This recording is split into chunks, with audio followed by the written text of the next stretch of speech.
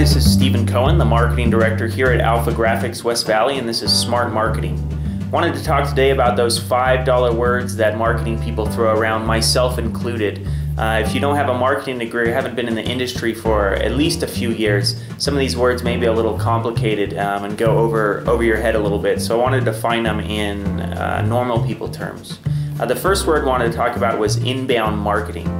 Now, inbound marketing basically is what activities do you do so that when someone is looking for a service that they find your service. Inbound marketing includes content or website content so that when someone searches online for your product, that your website comes up and those people come inbound. We basically call it the low-hanging fruit, or it's the people that are looking to purchase from you and are searching for your services. A common strategy nowadays is to go after inbound leads a lot more than just doing outbound activities, since they're ready to buy and obviously have shown interest in your product through finding you. So instead of you having to go out and find a customer, they're actually finding you. That's inbound marketing. Wanted to talk about search engine optimization, or as everyone calls it, SEO. Search engine optimization is really just making sure that you have optimized or made your website easily findable by people who are searching for it. So that is how you write your content so that your keywords appeal to the search engines like Google, Bing, and Yahoo, and you have relevance. So if I'm searching for, let's say, printing services in West Valley City, that our website, AlphaGraphics West Valley, shows up. That's search engine optimization. So optimizing primarily your website so that a search engine can find it.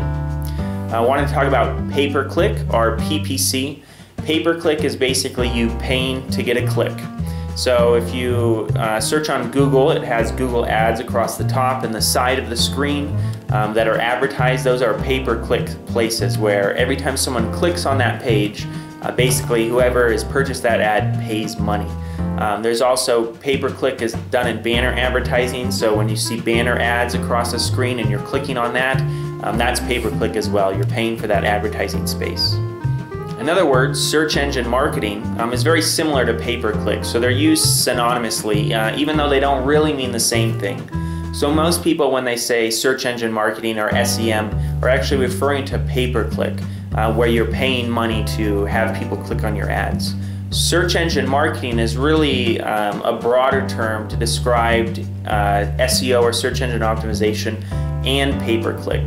So it's marketing through search engines. So that again would be Google, Yahoo, or Bing, and what activities are you doing for that? So that would be optimizing your website on the SEO side and then paying for advertising space on the pay-per-click side. Content marketing. Content marketing is the process of generating content. Content being anything from web page articles, blog articles, something like this video, where you're generating content for someone to consume. And your goal is, when you create the content, is to market your company or help accent your company and services. Content marketing, we'll see over the next few years, is the word. It's the thing that everyone's doing. And that is because the marketing strategy is changing from outbound to inbound. So now if someone's trying to search for my services online, I need to generate content so that Google recognizes that I'm an expert in my space, and then it will drive traffic towards my site.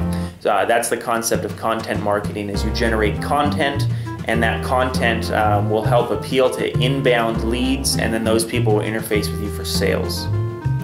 Marketing automation is a big one. Marketing automation is the process of basically automating or making it so some of your marketing processes work without human interaction. A good example would be an email drip campaign. So I don't know if you've signed up for one of those sign up for my emails, and you get these automatic emails every couple of days. Well, those aren't emails that the person sits down and writes to you every single day. It's part of a drip campaign where they have a certain automated flow and process and schedule of how often an email comes to you, what that email content is, and that is marketing automation.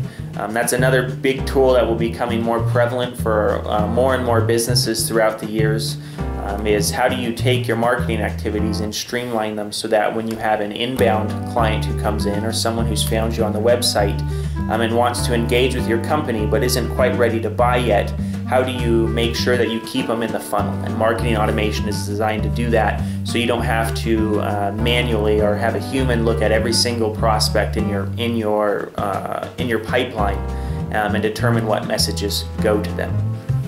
On the final $5 word, and this is probably my favorite $5 word, is called integrated marketing, because it sounds really complicated. And I actually had to go look this one up myself because it's a master's level marketing word. But integrated marketing basically means, how do all of your marketing activities relate to each other? So when we talk about an integrated marketing strategy, it means if, let's say, as a small business, you're using email, you're using social media, your website, and you're doing a mailer for your marketing pieces. So let's say you have 4 marketing pieces for this month that you're doing. Now, an integrated marketing plan for the month is, how do all of these 4 marketing pieces correlate or work together? So that means that your email looks like your website, which looks like your social media post, and looks like your mail piece, down to the colors, down to the message or what you're saying to your clients, down to the design, so that those all work together. In the sales, we talk about needing 7 touches before someone is really interested in buying from you or making a purchasing decision.